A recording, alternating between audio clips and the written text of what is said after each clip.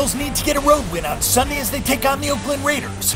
The Bills come into this game at 8-6 and in the mix for a wild card playoff berth in the AFC, but only if they can win their final 2 games. The Oakland Raiders are 2-12 and tied for the worst record in the NFL, but it is worth remembering that they are 7-7 against the spread.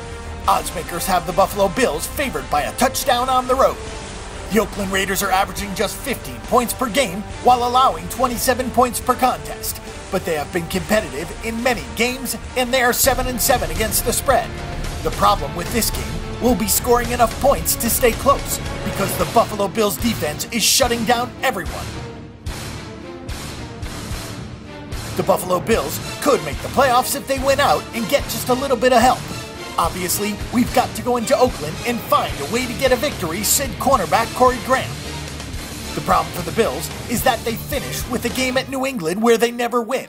Their only hope is that the Patriots have nothing to play for in Week 17. But first, the team has to get past the Raiders this week on the road. The Buffalo Bills are 1-5 against the spread in their last 6 meetings. The Bills are 4-0 against the spread in their last 4 games overall. The Raiders are 16-34-1 against the spread in their last 51 games in December, and the Raiders are 3-8 against the spread in their last 11 home games. The under is 5-0 in the Bills' last 5 versus the AFC. The under is 5-1 in the Bills' last 6 road games.